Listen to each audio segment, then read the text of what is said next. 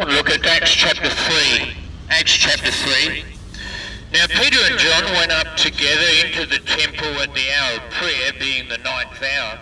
And a certain man, lame from his mother's womb, was carried, whom they laid daily at the gate of the temple, which is called Beautiful, to ask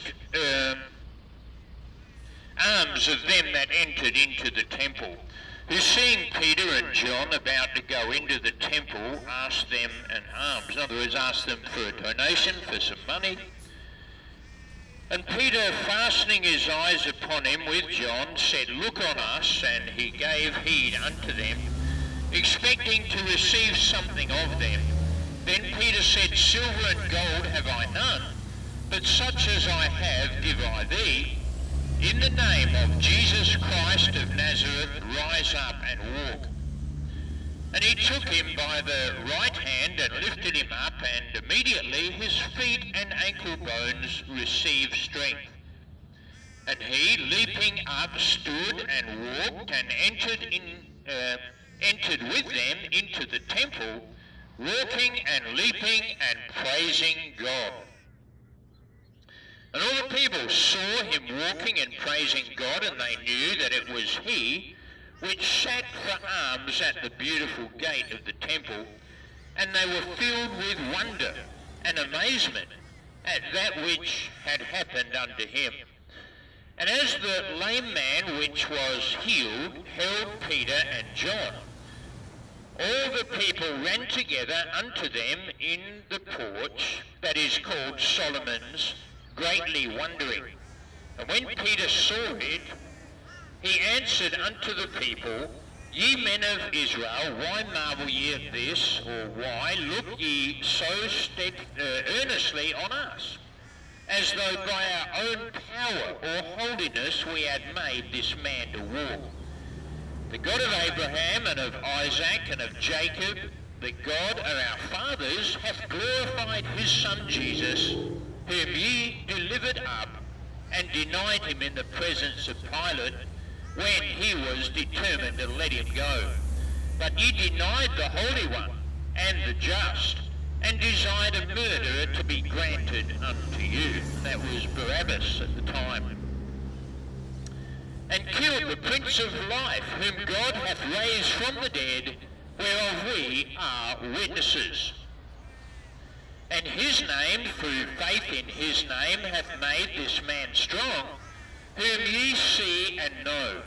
Yea, the faith which is by him hath given him this perfect soundness in the presence of you all. And now, brethren, I wot, or I know, that through ignorance ye did it, as did also your rulers. But those things which God before had showed by the mouth of all the prophets, that Christ should suffer, he hath so fulfilled. Repent ye therefore and be converted, that your sins may be blotted out, when the times of refreshing shall come from the presence of the Lord. And he shall send Jesus Christ, which before was preached unto you. Now, you must understand that it's still the same, very similar sort of a message. It says here, repent ye therefore and be converted, that your sins may be blotted out. See, God is able to forgive you of all of your sins, and that to me is amazing. That is a miracle in itself, realizing that the Lord can actually forgive us of all of our sins. You think of every sin that you've ever committed, and I bet you can't really remember them all, but the Lord remembers them all. And so we need to understand that we're in big trouble with the God of the universe. It's because of our sins. Now, our sins need forgiveness. And how's that possible? Through the precious blood of the Lord Jesus Christ, which he shed for us freely upon the cross of Calvary, in whom we have redemption, through his blood even, the forgiveness of sins. So repent ye and be converted, that your sins may be blotted out. Yes, it's possible to have your sins completely removed,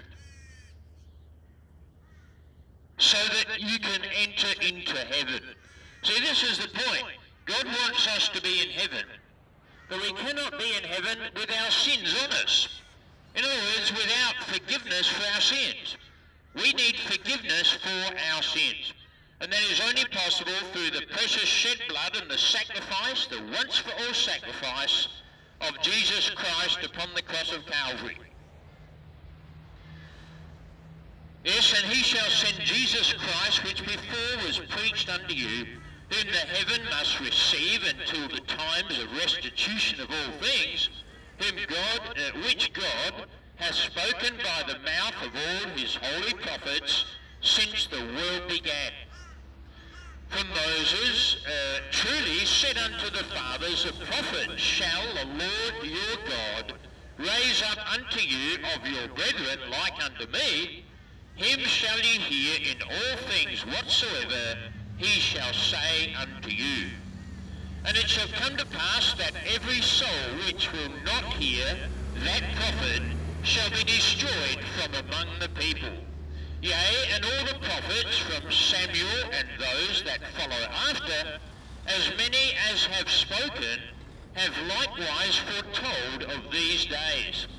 Ye are the children of the prophets, and of the covenant which God made with our fathers. Speaking to the Jews here. Saying unto Abraham, in thy seed shall all the kindreds of the earth be blessed. Unto you first, God, having raised up his Son Jesus, sent him to bless you in turning every one of you from his iniquities. This is what God can do for you this morning, my friend. Turn you from all of your iniquities. We need to understand that iniquities are actually a bit worse than normal sins.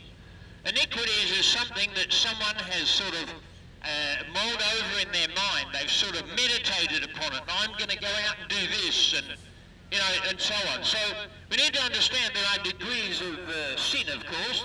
All sin is not equal. Some sins are worse than others. But the worst sin that you can ever commit, my friend, is rejecting the Lord Jesus Christ. And this is what's so dangerous about the situation you're in if you're not a child of God. See, the Bible says we are all the children of God by faith in Christ Jesus. So if you want to become a child of God, you want to be in heaven, you have to come God's way, and God's way is through the cross of our Lord Jesus Christ, by means of the crucifixion of Christ, and your right response to that, your soul can be saved. Repentance toward God, that's a change of mind. Simply agree with God that you are a sinner, and then put your faith in the Lord Jesus Christ, and your soul will be saved. This is God's will. God is not willing that any should perish, but that all should come to repentance. As I said, repentance is a change of mind. Simply be honest before God. Admit the fact to him that, yes, I realize that I am a sinner, that I have sinned. That the Lord Jesus Christ died on the cross for me. And then when you put your faith in the Lord Jesus Christ, the moment you do, your soul will be saved. For whosoever shall call upon the name of the Lord shall be saved. If you're interested in this, look me up, youtube.com/peace by Jesus Christ. God bless you, and thanks for listening. Remember, but God commendeth, that means he exhibited or displayed his love toward us, in that while we were yet sinners, Christ died for us.